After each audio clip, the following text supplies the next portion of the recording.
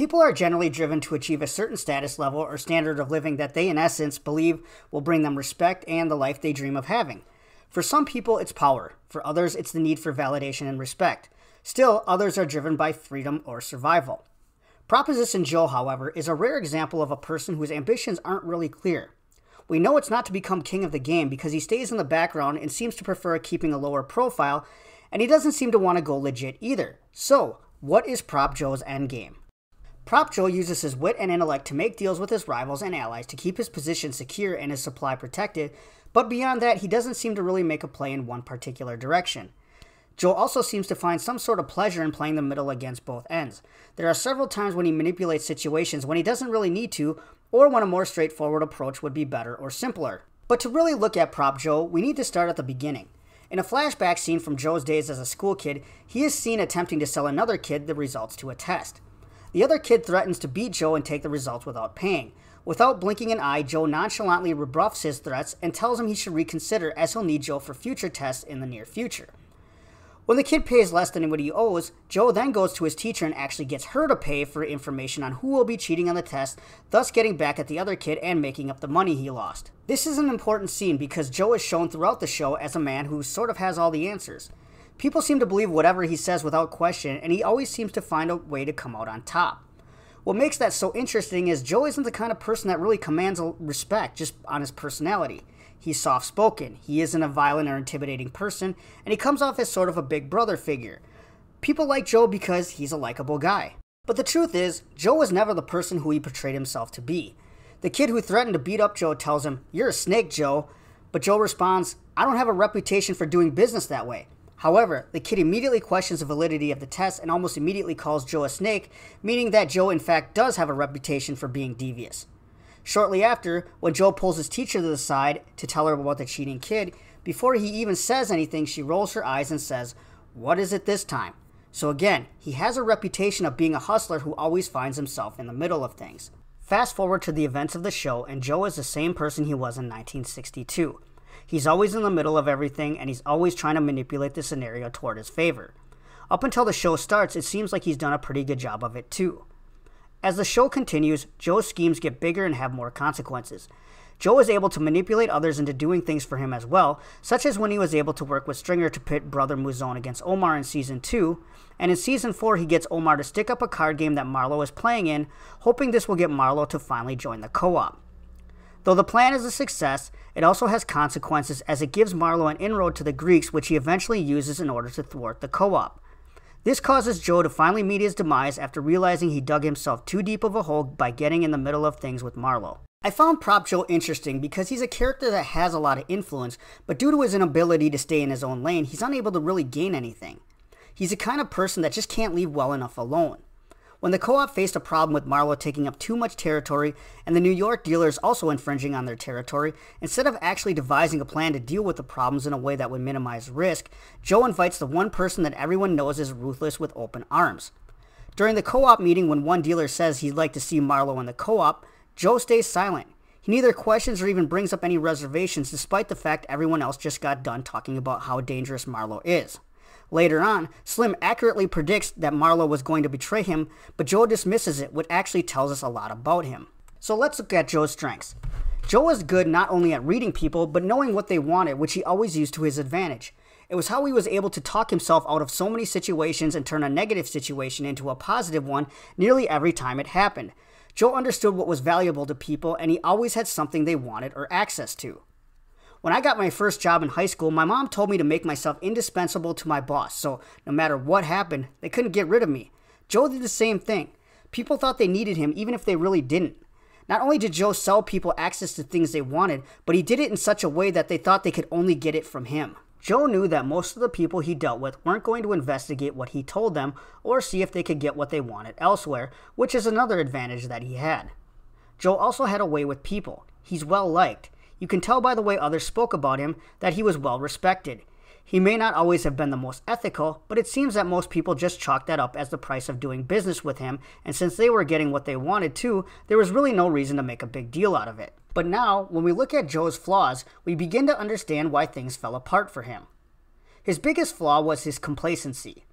While Joe was smart and good at reading people, he thought he was smarter than everyone else. He's been playing the same game since at least 1962, and he got really good at playing it too. His strategy of being able to assist people in getting what they wanted at a price he wanted had worked for 4 decades, so Joe had no reason to believe he couldn't continue to use the same strategy. He never even considered Omar and Marlo were exceptions to the rule, but they were just 2 people that he could manipulate just like everyone else. A man with Joe's tenure in the game should have at least been highly skeptical of Marlo, but instead, Joe just tries to recruit him thinking he's going to be easy to control despite warnings from others and evidence to the contrary.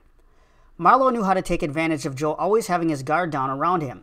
Joe introduces Marlo to his lawyer, shows him how to run a scam, and feeds him with information that an internet search could have found, but in some ways, he was handing the keys right over to Marlo while expecting him not to take them. When Marlo finally corners Joe before he can leave town, Joe begs for his life, saying he'll go away and live quietly and not come back. Marlo calls his bluff because he knew that Joe is the type of person that can't leave things well enough alone and needs to have his hands on everything. Marlo beat Joe at his own game, and Joe paid the price. On the other hand, Omar also knew how to smell through all of Joe's BS. Joe tells Omar if he ever steals from him, he'll kill his whole family. It's clear that Omar doesn't believe it, as he doesn't even react when he's told that, and later not only does he steal from Joe, but he sells the stolen product back to him. Also, when Omar tells Joe his time ran out, not only was he referring to Joe's little scheme he was currently up to, but in a sense he was telling Joe, your time's up, I figured you out, and your streak is over. He also warns Joe to avoid doing anything devious, as he knew what Joe was going to try to do before he did it. Based on Joe's reaction, we can see that he's never been challenged like this before. Another flaw is Joe never really asserts himself as a dominant person or a leader that commands respect. Despite owning the Drug Connect, he still acts like a participant in the New Day co-op rather than the man in charge who calls all the shots. Stringer acts as a chair, and Joe is more of a moderator than anything. This makes him come from a position of weakness, which may have been assigned to Marlo that Joe wasn't capable of holding on to it. As someone who is always looking to take advantage of every opportunity, it's interesting that Joe doesn't use the Drug Connect more to his own advantage, considering how valuable it is. He doesn't really protect it, and he doesn't really seem to be concerned about what could happen if he loses it. In fact, he basically tells Slim Charles that the Greek will trust him over Marlo just because he's been working with him longer. Again, this is a passive role rather than an active dominant role, and it caused him to miscalculate Marlo's actions. In the end, Joe was his own worst enemy. He's a guy at the blackjack table that hits a winning streak but can't walk away once he's made enough. He just has to stay in the game, and not only does he stay in the game, but he tries to get others to play their cards the way he wants them to. I worked with a Prop Joe type person once, and I was one of the people that fell for the con. I didn't realize until much later what actually happened. See, people like Prop Joe are great at making themselves seem useful. They come off as reliable and helpful. They're personable. Remember, Joe was a likable guy, and his cons weren't a big show. They were small and subtle. A little truth here, a little truth there, a small manipulation of the facts, followed by some more truth, and he used that formula with multiple people, and all of a sudden no one knows what really happened, but the person gets whatever they wanted and no one knows any better. Unfortunately, you may also run into people like this at work or in your personal life. The important thing to remember is always watch for patterns. Past behavior is the best predictor for future behavior. Pay close attention to things that sort of make your head tilt. If your intuition says something seems wrong, it probably is. Listen for subtle changes in a story or things that get added into a story. If you do find yourself in a situation like that, ask clarifying questions. Never be afraid to ask people to clarify. Don't ever assume you heard wrong. The people around Joe just assumed he was right and had good intentions. Trust your instincts. As a leader, it's your job to sift through the garbage people try to push on you. Ask yourself, what is this person really saying, and what are they really asking me for? Ask yourself, what do I want out of this, and what do they want out of this?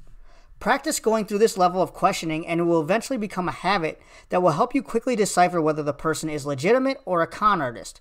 Great leaders ask great questions both of the people around them and of themselves. In any sort of negotiation in business, it's important to know exactly what you want and what you're willing to compromise on.